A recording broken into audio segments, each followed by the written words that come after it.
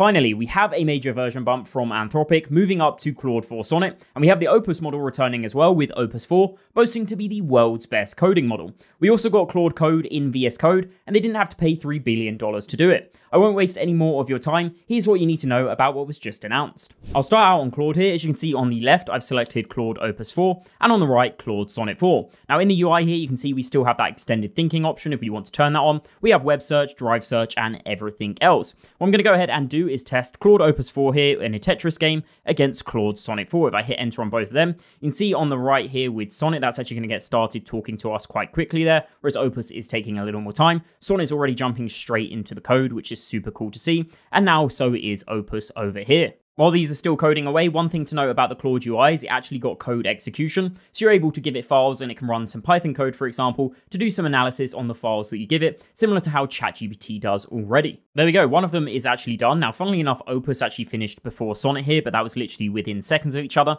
and they both took around a minute. If I go ahead and try use the keyboard here, it doesn't seem like it's... Oh no, there we go, it's registering that once I click in, and you can see that both of these are working, and they look pretty similar to each other. I would say that's a pretty good success, but my Tetris game isn't a benchmark, so let's go ahead and see the real benchmarks. Now, as I said, they're claiming that Opus 4 is the world's best coding model, so on SWE Bench, Opus 4 scores 72.5%, while Sonnet 4 scores 72.7%.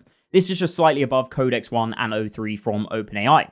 Now, as you might have noticed, that slightly contradicts when they say that Opus 4 is the world's best coding model, as Sonnet 4 is beating it by a few percentage points. But I believe that's because on other benchmarks like Terminal Bench, Opus beats Sonnet 4 by a significant amount. You can also see when they use parallel test time compute, they've achieved 80.2% with Sonnet 4. Now, oddly, in a few other benchmarks like reasoning and visual reasoning, Sonnet 4 seems to be slightly lower than 3.7 Sonnet, but that is a very marginal amount. What is very impressive is the jump in high school math for both of the models. In terms of real-world usage though, Anthropic have said that Cursor have actually tested Opus 4 and called it the state-of-the-art coding model and a leap forward in understanding complex code bases. The same goes for other customers like Replit, which report dramatic improvements. Opus 4 also dramatically outperforms all previous models on memory capabilities. When developers build applications that provide Claude with local file access, Opus 4 actually becomes skilled at creating and maintaining memory files to store key information. This unlocks better long-term task awareness, coherence, and performance on agent tasks. The demo they showed for this, which is super cool, is that Opus 4 playing Pokemon AI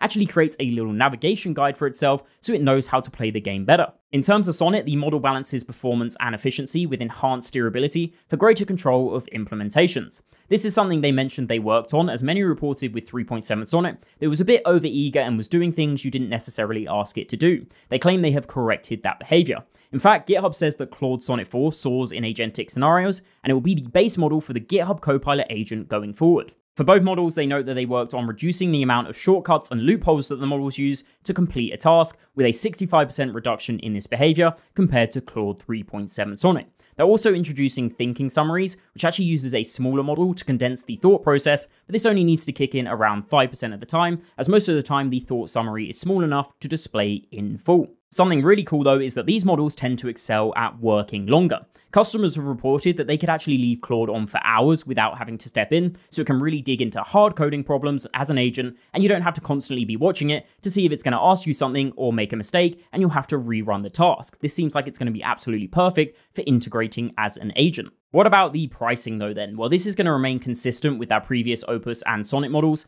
Opus 4 is going to be $15 for a million input tokens and $75 for a million output. Sonnet is going to be $3 for a million input tokens and $15 for a million output, the same as 3.7 Sonnet. To help with the cost though, they are actually releasing an option to set the prompt cache up from the usual 5 minutes to 1 hour. Now let's talk about Claude Code, as this is now actually generally available, but what's most interesting to me is they've actually integrated this with VSCode and JetBrains. To get this installed on VS Code, you don't actually go the normal route of installing it through the extensions. Instead, you make sure you've got the latest Claude Code installed on your machine, open up VS Code, open up the integrated terminal, and then type in Claude. As you can see here down at the bottom, it says Claude Code extension installed in VS Code, and if you want a quick start, we can do Command Escape to launch Claude Code when we're inside of our IDE. So let's go ahead and try this out. What I have here is a simple Next.js to-do application, but it currently has an error. If I hit add task here, we see an error message. I'm going to go ahead and copy this, go into VS Code, do Command Escape. As you can see, Claude Code launches up here, and we can go ahead and type in what we need. I'm going to say fix this bug,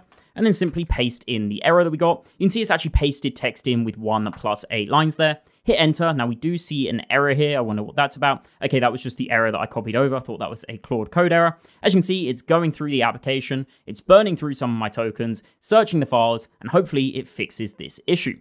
There you go, you can see it did open a file on the right there. Obviously, this is quite enlarged here. We zoom out a little, you can see it's showing us the diff view here between what it changed. All it did was change the select item value here from nothing to none there.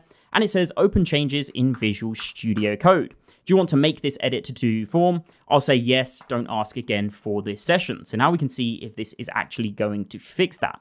Let me close this. We see it's burning through some more tokens. It's going ahead and fixing the code here, repairing a bit more of it. It says it's fixed. The bug was caused by select item having an empty string. If I go ahead and hit add task over here, there we go. It's actually opening up the dialog and everything seems to be working. Let me go ahead and pick a date here, click create task, and we have no more errors. So Claude Code worked really fast there. As you can see, it's integrated with VS Code so it can actually show you the diff view, and it seems to work really nicely. They've essentially just integrated the Claude Code CLI into your IDE, so it was able to show you those diff views, but everything else just feels like the normal Claude Code, which as I said, is now generally available. Now that was obviously quite a simple example, but they did actually showcase on stage that using this VS Code integration, they added a table feature to the Excalibur repo, and Claude Code actually went uninterrupted for 90 minutes inside of VS Code, which is absolutely insane. Another thing to note as well, as seems to be the latest trend, you can actually tag Claude Code inside of GitHub PRs to get it to respond to reviewer feedback, fix errors, and modify the code. We really are in the season of coding agents. They even said that they released a Claude Code SDK so you can integrate this into your applications, but I find this one a little bit odd, as maybe it's just me, but it doesn't really seem like it's an SDK if all it's actually doing is just running Claude Code in a non-interactive mode.